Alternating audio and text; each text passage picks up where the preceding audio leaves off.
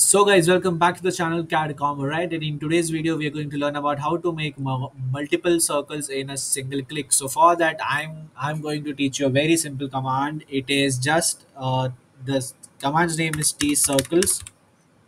Right over here, you have to select the object. Let's say you have this six numbers, that is 1 2 3 4 and 5, and you want to cover it with a circle like this.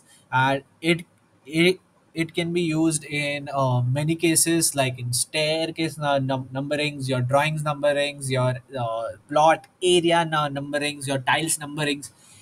This can be used in many things. So I am going to teach you how to circle it in a single click. So the command's name is TCircle, and just you have to say select all the objects, press enter, enter the offset factor, let it be 0, press enter, and now it will give you three options, that are circles, slots and rectangles. So let's say for this video I'm going with circles.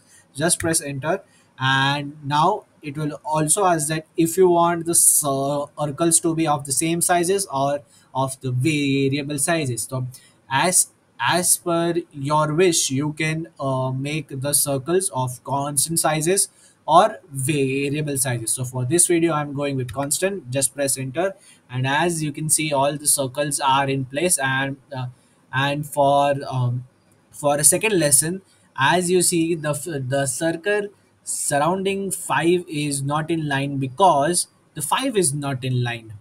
Okay, so if I see this text box, it is just a single text box.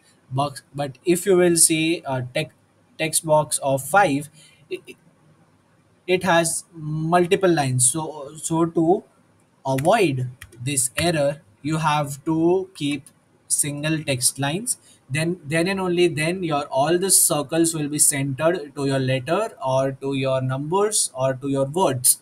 So this was all for the video, and don't forget the error also, and to not mishap in your any of the drawings. So just take care of this also. And so that's all for the video. If you liked it, then share, like, share, subscribe, and share it with someone who may need it. Thank you.